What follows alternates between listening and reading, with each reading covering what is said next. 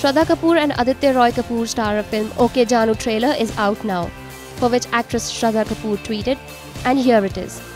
Looking at the duo's chemistry in the trailer only makes us nostalgic about the last Bollywood drama they starred together was Aashiqui 2. No doubt Shraddha and Aditya look madly in love, for they already share that kind of comfort level after Aashiqui 2.